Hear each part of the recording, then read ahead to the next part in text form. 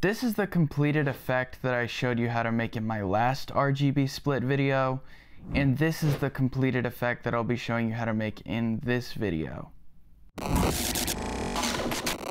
Hey internet, my name is Preston. If you've seen my last RGB split video, I'll be covering a lot of similar topics up until this point in the video, but I'll leave a timestamp in the description where you can skip to new information towards the end. I have this pre-made graphic that's pretty cool. It's kind of like 3D text. If you'd like a tutorial on 3D text, let me know down in the comments. First of all, we're going to pre-compose this clip. So right click, select pre-compose.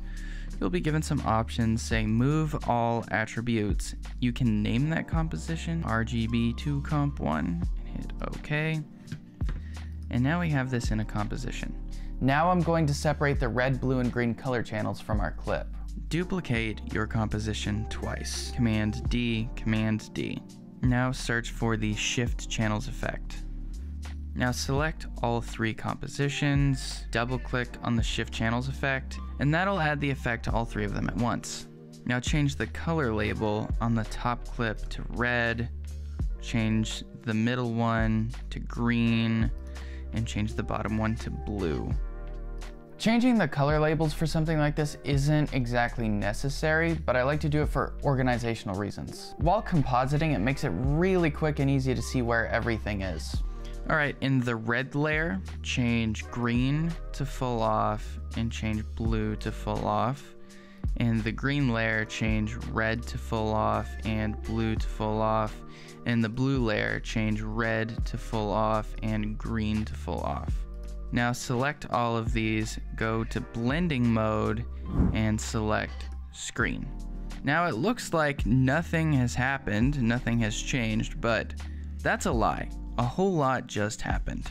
It's just a matter of changing the individual color channels now. Select all of your layers and hit the S key, and that will give you control over the scale. Change the scale of the green clip to 101. And we're going to change the scale of the blue clip to 102. And as you can see, that's done some pretty wild things to the edges of the screen. It's given us a digital RGB split.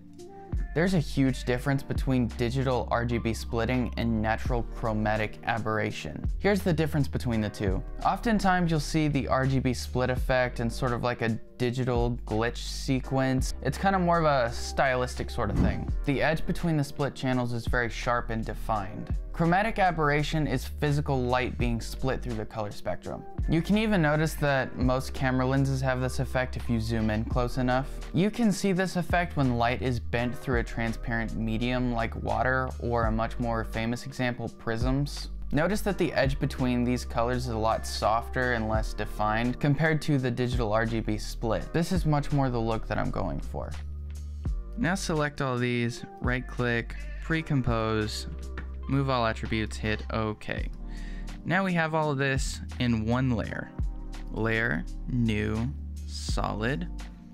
Let's make this solid white colored and hit OK. This solid will allow us to control our blur gradient, which pretty much means that the further you go from the center of your image, the blurrier it becomes. Now look for the gradient ramp effect.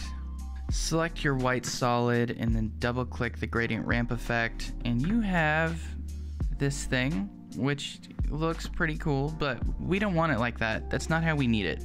On the ramp shape, we're going to change it from a linear ramp to a radial ramp. And we're going to move the start of the ramp down to 180. Now drag the Y value of the end of your ramp just anywhere, and this will basically control how great the gradient is.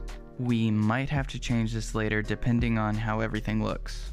Now move the white solid underneath your pre-composition. Layer, new, adjustment layer. Select your adjustment layer and add the camera lens blur effect.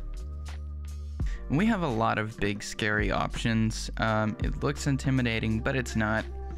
On the shape, I tend to like to change this to a decagon because that one's like the most round. Under blur map, you'll see layer, change this from none to white solid, and change the source to effects and masks.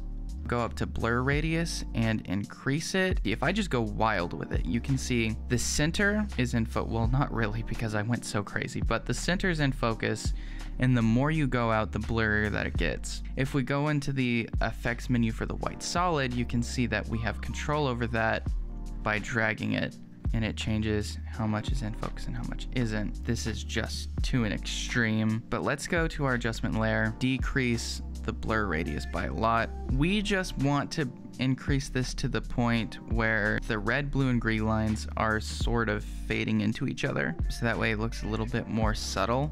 That to me looks good. I like how that looks, but you can mess around with it and get it looking how you want it to look, because this effect is really customizable.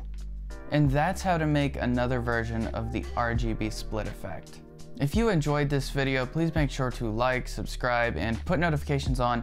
This channel runs off your support, so your participation is always greatly appreciated. Thank you so much for watching. Stay safe, keep creating, and I'll catch you in the next one.